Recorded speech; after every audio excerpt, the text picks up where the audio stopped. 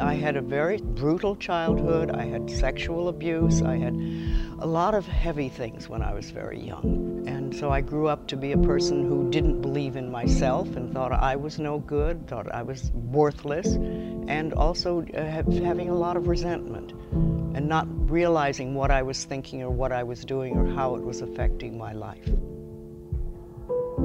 One day I heard somebody say, if you're willing to change your thinking, you can change your life. And I thought, really? Really? Is that possible? So I started to explore. And then I kept studying and learning. And as I learned, I would teach other people.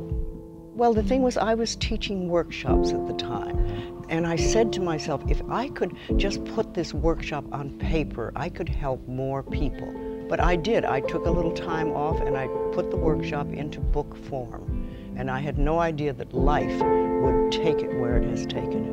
One of the pioneers of the self-help movement, Louise Hay. In 1984, she started a small company in her living room with 2 self-published books, and now she oversees a publishing empire. Her international bestseller, You Can Heal Your Life, has sold over 30 million copies and has been translated into 25 different languages.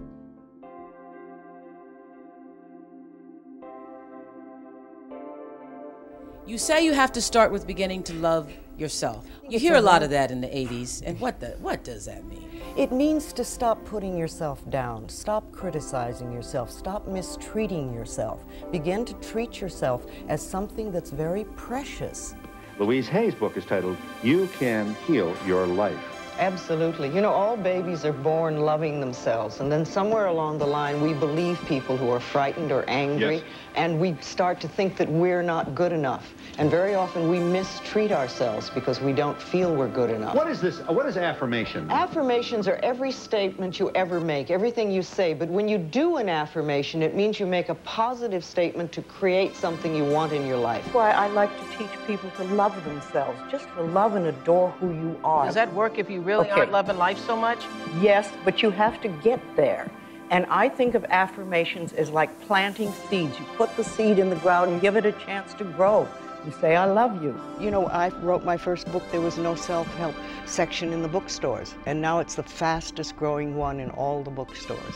What you think changed in the world that we live, or what changed inside of us that made it not crazy, but indeed rather commonplace? Yes, well, we learned that it was true. And I think that people started to practice and do simple little things that made their life, improve the quality of their life, as I call it. How many people have never done mirror work? All right, well, you're in for an interesting experience.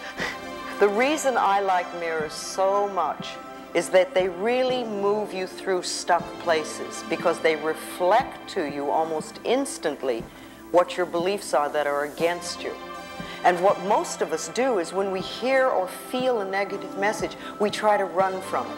And we have all sorts of ways of doing that. I mean, people go to the extremes of drug and alcohol abuse and things like that, but there are lots of little ways that we run from our own barrier thoughts. And if we could, instead of that, accept them and examine them and turn them around, say, no, I don't want to believe that anymore. Remember, it's only a thought, and a thought can be changed. We get the opportunity now of choosing what we want to think. When we were very little, we had a lot of stuff fed into us by our parents and other places around us. I mean, after all, we got it from relatives, we got it from neighbors, we got it from school, we got it from the church, we got it from television. All this stuff came in, and we're little, and we accept most of it. But we're not little children now, we're adults. And we get to choose what we want to think. See, all that energy that you've turned negatively towards yourself, you can use that powerful energy and turn it in a positive direction. I really love this person. I want to. You have my permission.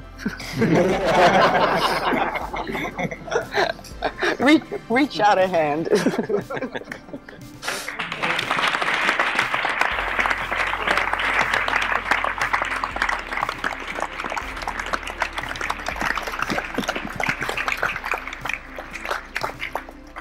We all have pain of one sort or another, even those who had very wonderful lives. We all carry some sort of pain.